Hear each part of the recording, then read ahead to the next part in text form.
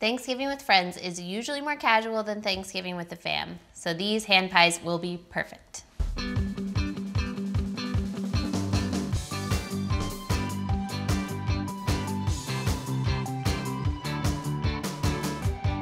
These little pies have 5 ingredients. We will start with canned pumpkin puree. So you need about 1 cup, and then you'll do 3 tablespoons brown sugar, 1/4 teaspoon cinnamon, and now you'll just mix this all up, and it smells like pumpkin pie. So now we'll start with pie dough. You'll need 2 crusts worth of dough.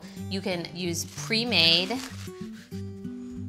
Roll this out. We're going for 10 inches by 16 inches. You just want everything to be nice and even. It can be pretty thin.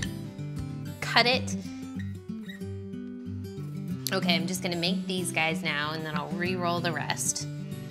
Add a little dollop of the filling. Spread it around.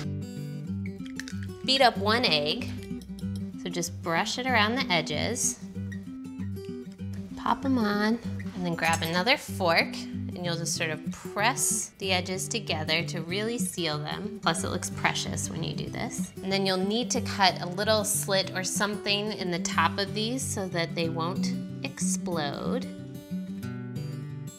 And then just pop them onto a sheet tray lined with parchment paper. You'll use some of the egg to brush on the top of the hand pies, which adds a really pretty golden color. And don't clean anything off because you have 5 more pies to make. Bake these for about 20 minutes at 375.